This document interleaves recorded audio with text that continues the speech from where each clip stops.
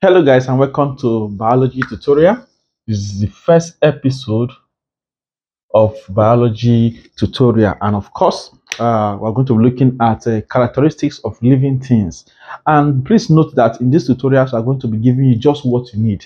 All right, just what you need to know. We avoid a lot of unnecessary word discussion, so please follow us closely and you see that what will be very fine in biology. Okay, so today we are going to start with characteristics of living things, but know that this tutorial is brought to you by O3 Schools JAMB app. It is all you need for sure success in your examination. It has all the past questions you ever want to ask for. It has some wonderful features such as the classroom feature, which teaches you while you are trying to decipher answer to questions. Okay, so that means, for example, if you are trying to decipher answer to a particular question, there's a chat bot, an AI powered chat bot, all right, that teaches you. You can even ask the chatbot questions, because the chatbot knows the question you are currently on, so it knows everything around the topic. So anything you ask that chatbot is able to tell you. Okay, it does not just tell you the answer directly, because that would mean that you are not learning. So if you ask any question, it can be able to answer you and lead you till you get to the answer. All right,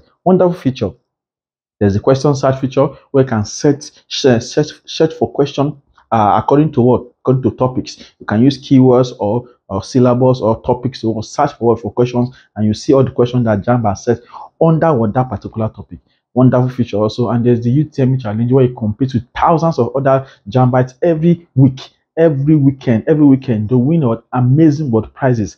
Winning amazing prizes is not the major reason why we do that challenge, and the major reason is that you are seeing your score every week. After every week challenge, you see your score, right? So that gives you it makes you to see your strengths, make you to see your weak areas, and then you can be able to work on your weak areas. Also, you are getting used to how JAMB sets its question. Okay, so if you are getting used to how JAMB sets the question, it builds your confidence. So wonderful feature and other amazing features on the app. So please grab the app immediately. The app is available for both Android phone, for iOS very soon, and for your computer versions. All right, so in case you want to get the link to download the app on your computer, just send a message on WhatsApp on this number 091 21 51 5246. All right, so once you send a message on WhatsApp on this number, we will reply you and send you the link to download it for your system.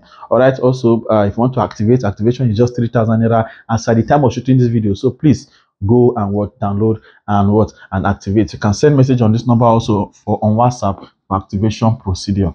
All right, now let's look at the characteristics of living things. Okay, so one of the first characteristics as characteristics of living things, characteristics of living things. All right, so one of the first characteristics of living things we're going to look at is movement.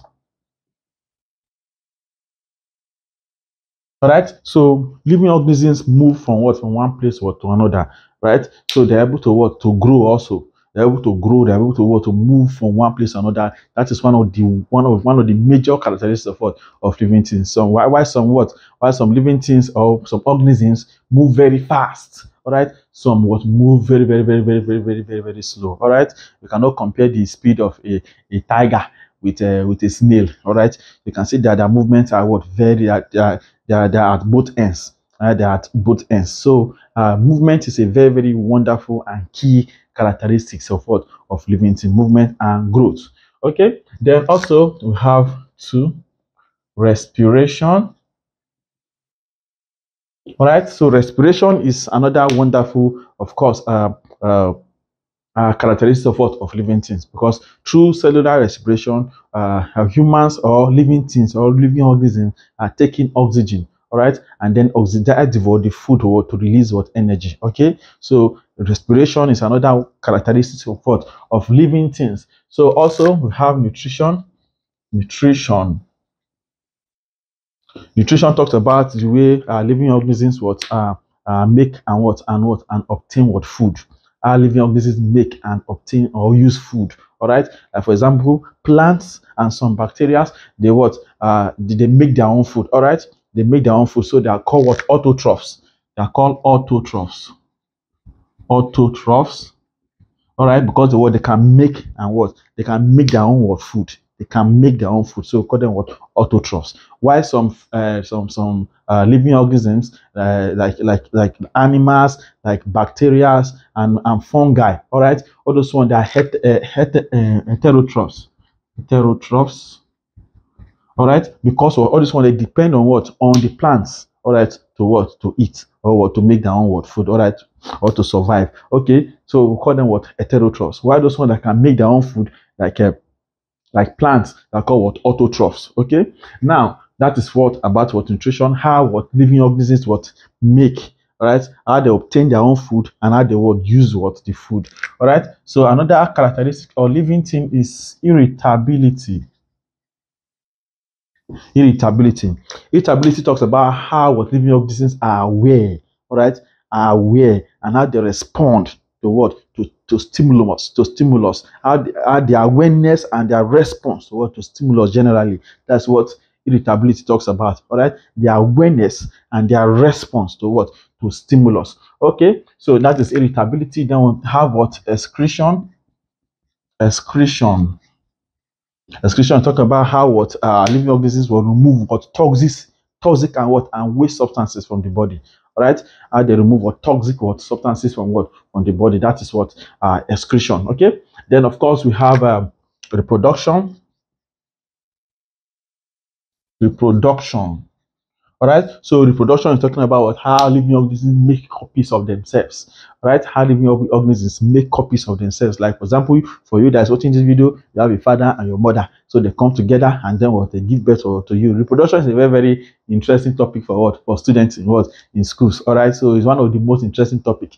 So I do not want to dwell on that at all for any reason. So reproduction is another what? Characteristics of what? Of living things. Then we talk about number 7, talk about competition.